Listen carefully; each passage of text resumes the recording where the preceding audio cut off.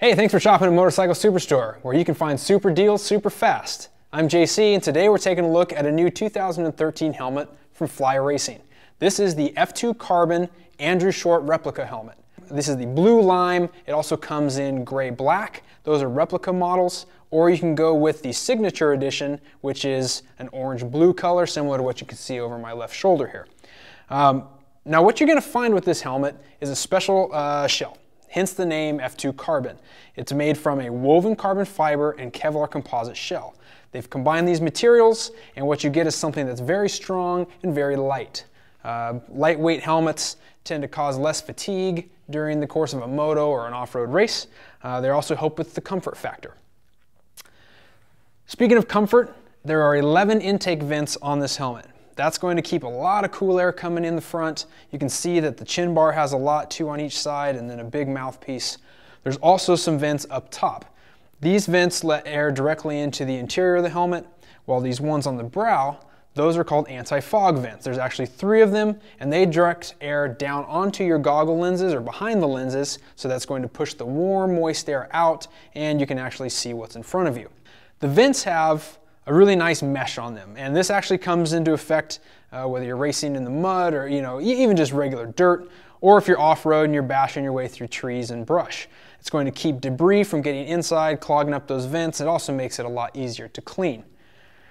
What I like about this helmet, or one of the features I like, are the aluminum pieces of hardware. I like aluminum screws on the helmet visor here. It matches really well with the mesh like we were just talking about. You're also going to find it on the D-ring, which is what secures it underneath your chin. The eye port is fairly generous. It allows several sets of or brands of goggles to go inside. I've actually been wearing the Trey Canard version of the F2, which you can see over my right shoulder, and I haven't had any problems with different types of goggles going in and out. Plenty of room to see and get those in and out without problem. One of those, or one thing that plays into that, is the roost guard. It's got a nice roost guard here on the nose, but it's not really large. It's just enough to keep rocks from coming in and smashing up your nose, but at the same time, it's not a hindrance when you're trying to get your goggles off or trying to get them back in. Something else you'll notice is that the helmet has a little bit of contour to it. It's not completely smooth, but it's fairly minimal nonetheless. It's going to have just a little bit here on the back, which is where the vents are located. This also serves as a guide for your goggle strap, so you're not going to have it, way too low or way up high looking like a spode out on the racetrack. Moving inside the helmet, that's where we're going to find more comfort features as well as safety features. It's got a comfort liner, which is easy to remove, and what that allows for is obviously some cleaning aspects. Yanking out the cheek pads and the comfort liner, and you can just throw those right into the washing machine. Keep it clean, keep it sanitary. It also helps the helmet last longer over time. This is a size medium helmet. The cheek pads that come in it are 35 millimeters. I've had no problem with the fit on my face, and they've actually held up and resisted breaking down too much in the couple months that I've been wearing it.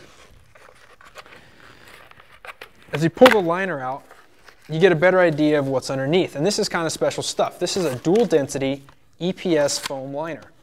The dual density allows for it to absorb impact in a progressive fashion. So when your head smacks the ground, it's going to be a little bit softer in some areas and a little bit stiffer in others. You can see that here on the crown. There's one piece as well as the main body, which is around the sides of the helmet. The channels in there work in conjunction with the vents. These channels go to several holes drilled in the EPS liner, and that allows for air to get in close to the head. It allows to pull that hot air out the back, and it's going to keep you comfortable over time.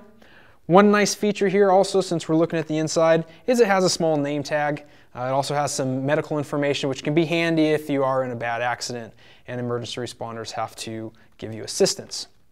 This helmet is available in multiple sizes. As far as adult sizing goes, it runs extra small up to a 2XL. This is, like I said, a size medium. It's also available in youth sizes. Those range from size small to size large for kids, so they can look like their favorite racer Andrew Short just the same. It's available in multiple colors. You can see more of those online and check out a little bit more information, some more photos, and get a better feel for it. So go ahead and order one up, take a look at it, and you'll be off and running just like Andrew Short. Thanks for taking a look. See you next time.